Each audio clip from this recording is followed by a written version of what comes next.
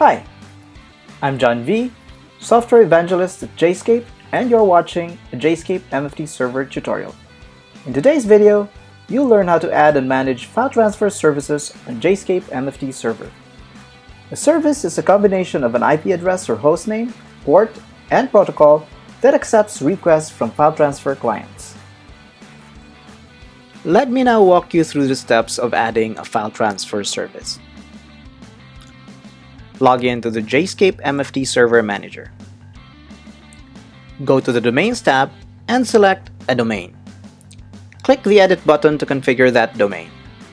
Once inside, go to the Services menu. Notice that in our example, we already have an existing FTP service. To add another service, just click the Add button.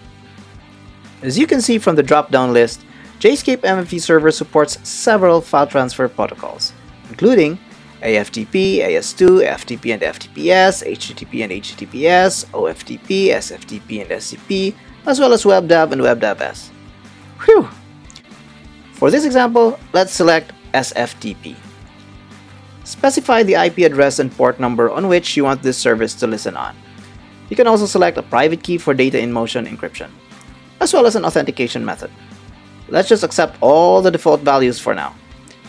As soon as you click OK, the new service will be added to the Services tab. You may perform additional configurations of existing file transfer services by clicking their respective tabs. For example, for FTP, you can set the passive port range, the default transfer mode, or required data channel encryption, to mention a few.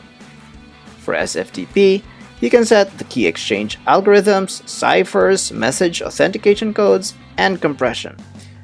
The same holds true for the other services. That's it, and that concludes today's video tutorial. Join us again next time for another JSCAPE MFT Server tutorial.